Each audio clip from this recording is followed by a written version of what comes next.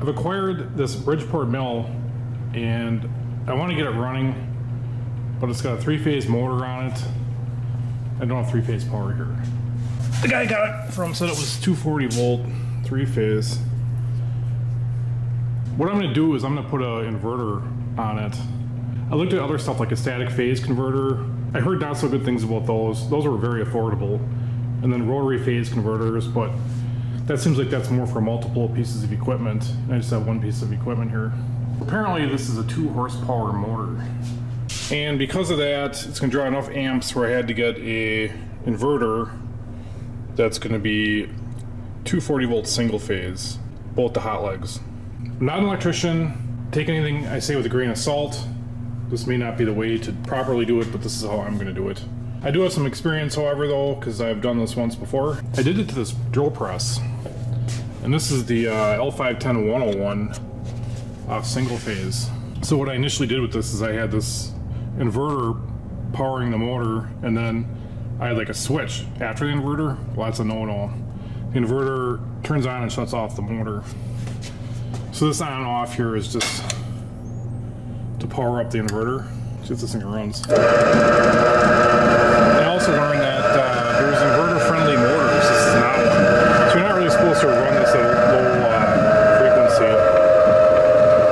That's like how low I would take this. I think it loses power too.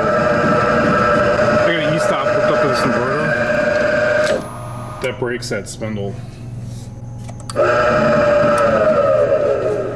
I got it just coasting to a stop. Printed the manual.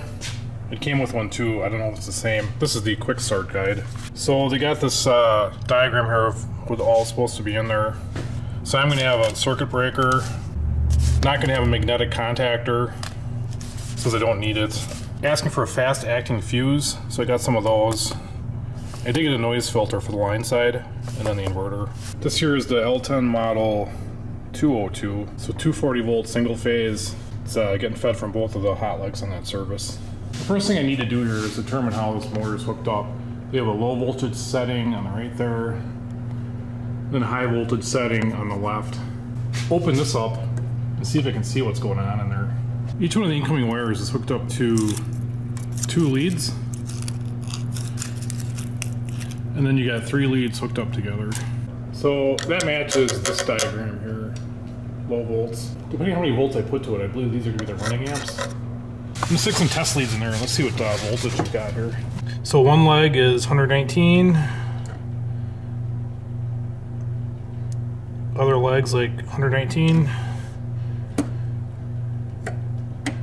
Oh. Change settings here.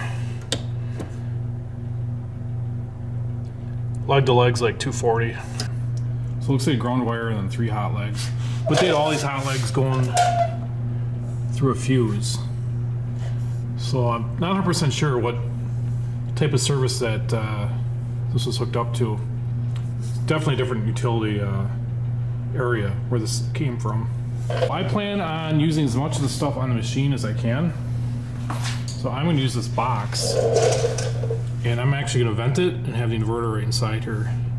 I think they had some other sort of step-down transformer in the back here for like 115 volt outlets. I can't read the nameplate on it. I think I'm just gonna get rid of this deal here. Here's what we're gonna power it off of, single phase 3-wire. So off each side of the coil in the tub you get 120 and across you get 240. So I'm thinking it was probably powered off a 3-phase 4-wire delta. So from one leg to another 240, one leg to another 240, and then across the first 2 legs 240. Probably this. So I like to play around with stuff. I made a temporary cord to this so I can set the parameters, and I'm going to temporarily hook it up just to run the machine. Power this on and off with the breaker. That's what I'm going to do for the final product. Is when I'm using the mill, I'm just going to turn the breaker on to power up the inverter. This 202 is calling for an input current of 15.5 amps. So I think I'm going to fuse this at 20 and have a 20 amp breaker for it. Control method, I'm going to pick this SLV mode. So that's code 000. 0.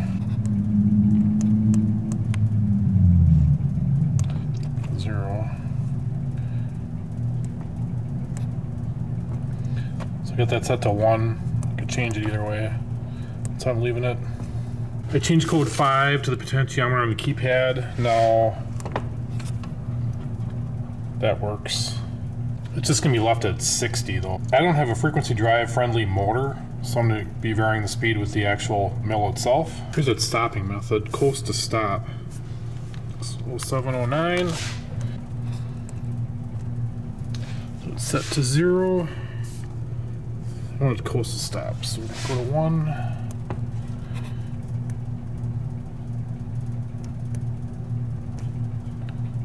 Oops, this button. There you go. Let's see what, is it 1 now? Yep.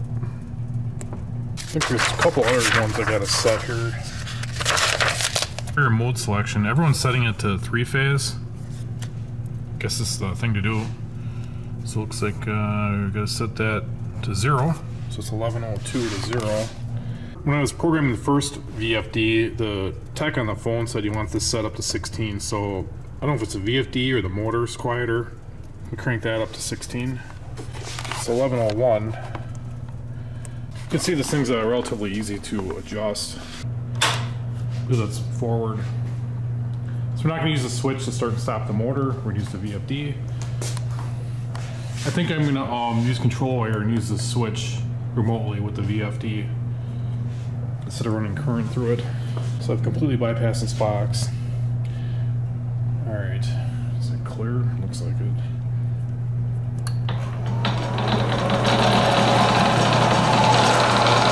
Running, look at that.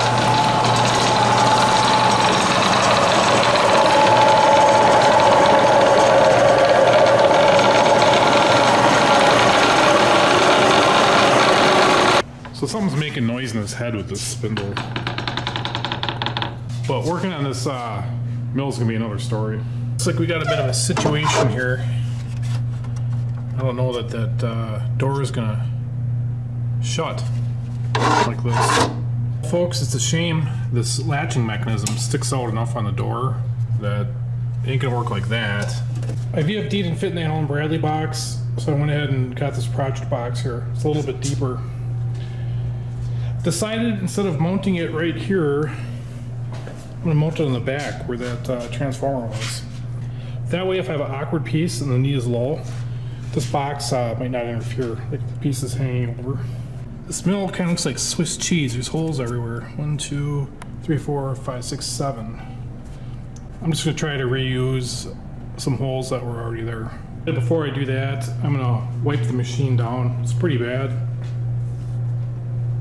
I'd like to paint it, but I don't have the time for that right now. So we're just gonna work on mechanicals. So there's the box mounted on there with existing holes. So that box came with like an interior plate that bolts in there. To make it easy on myself, I'm just gonna screw a piece of plywood to this. I may add some components. I may add a relay and a 120 volt outlet on this. So I think I might try to get one breaker to control everything, but that'll come at a later date. This VFD is supposed to have adequate ventilation. It has a fan in it there. And this box is supposed to be sealed. I'm sure if you left this out in the rain, it would fill up with water. Unlike that Allen Bradley box that you could probably submerge and it would hold air. I'm gonna somehow get this on here to cycle air through this whole deal. This filtered grate set too, try to incorporate this into this somehow. Watched a couple other people's videos and just trying to come up with the best possible thing. I just traced this grate. Suck from the outside into the bottom to pressurize this. And then exhaust up here. Looks a little rough underneath there, but it's all deburred. It should be fine, the cover on it. I think I'm gonna put a 4-box right here. I changed my mind. I better be able to get into this thing in case I get a problem. I can't be sliding around a 2,000-pound milling device. So I put it low and then I kind of put it towards the back a little bit.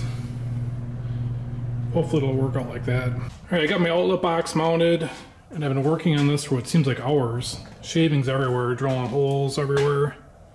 I don't even know if this is the right box, but I'm gonna have 6 outlets on here.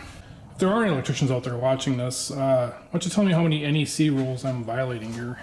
Anyhow, I'm gonna have my 240 coming in here, my 120 coming in here. This will be for my E-stop. This will be to the motor, and this will be to the control. Get this vent deal screwed on. Let's see how this works. Actually snapped on there pretty good. Fast acting fuse. So I went online and got these little fuses, 20 amperes. It's supposed to be fast acting. I picked a 20 because of this chart here, input current, saying 15.5. I just realized, I got a chart in the back of the book, they're recommending like a 30. So, I don't know. I'm gonna try what I got. Let's see what happens. Lower the fuse, the better if it works. A fuse block, and then I got input noise filter. Went online and got one of these as well. So you're supposed to have one after the VFD, but it's not getting one.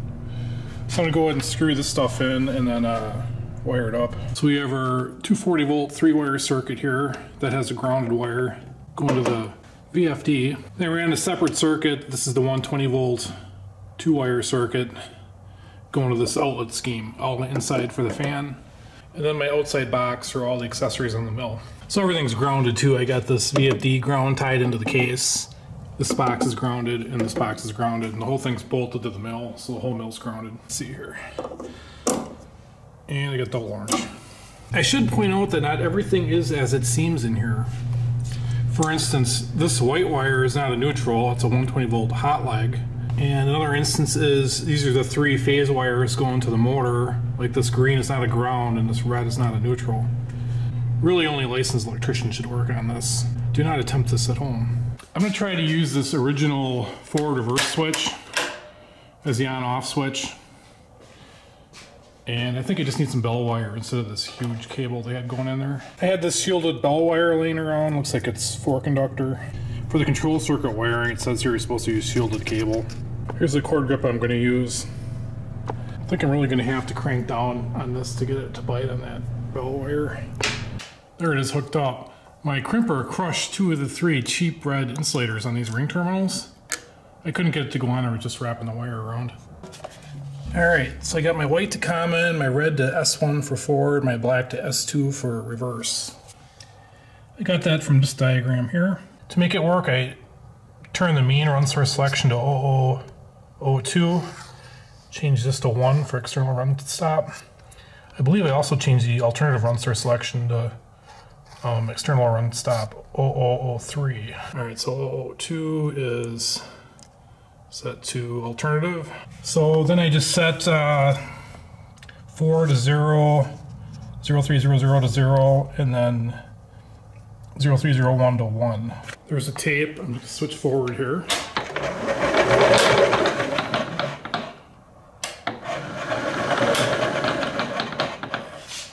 And then here's my reverse. I just set S1 and S2 for the forward and reverse, so I could use any of these other ones for my rapid stop. I think I'll use the next switch in line here, S3. We'll set that to setting 14, page 436. We'll give it a shot. Got this big old E-stop switch here, so it's going to be easy to hit with my leg. I got a box like this, and that's going on there, and then that'll be on there. I've grounded this shielded cable on this box. You have a raised pad for grounding. You just have to have a package of these green screws.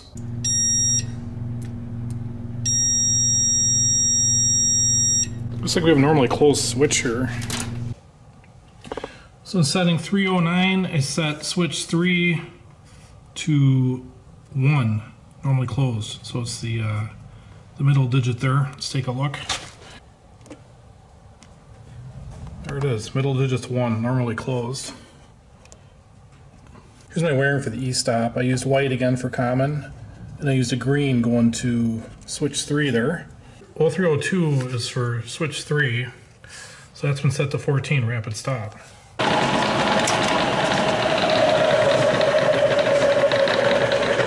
It's coasting down.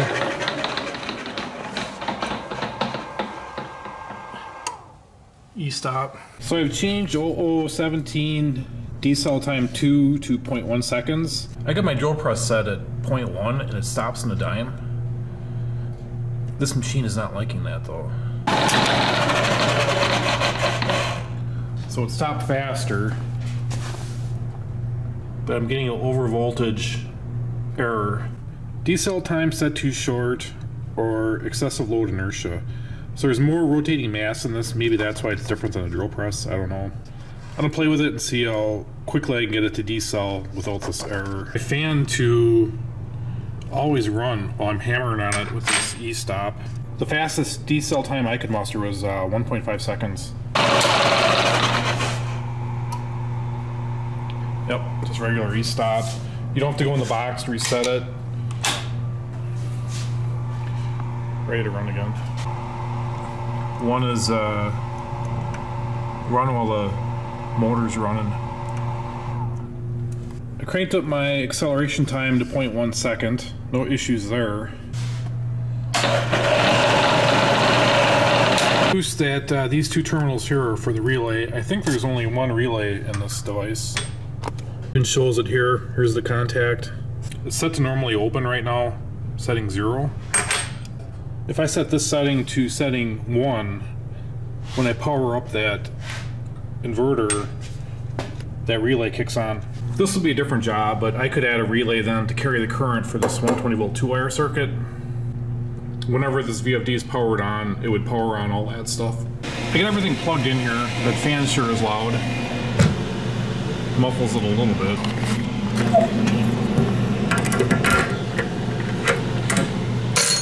If I did it again, I'd look for like a super quiet fan. It doesn't have to move as much air as it is. It's really coming out of here. The 3 accessories I have right now are hooked up. But say I was to add a power Z feed, which is definitely going to get,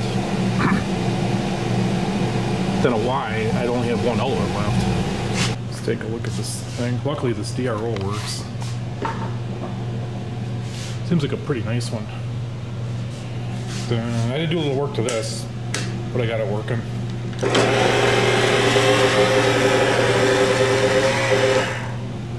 This power drawbar deal works too, so pretty happy with this mill. I'm glad I was able to keep the original Bridgeport power feed. I wouldn't have wanted one here because it sticks way out. This one, probably like an aftermarket servo type. This one's definitely getting a power feed. It's bullshit cranking that knee up and down.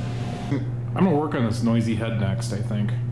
It sounds like it's coming from the top here, so hopefully it won't be a bad fix. If anyone is interested in seeing more videos on working on this mill, getting it better, drop a comment. As always, thanks for watching, everybody. I know this is kind of a long one.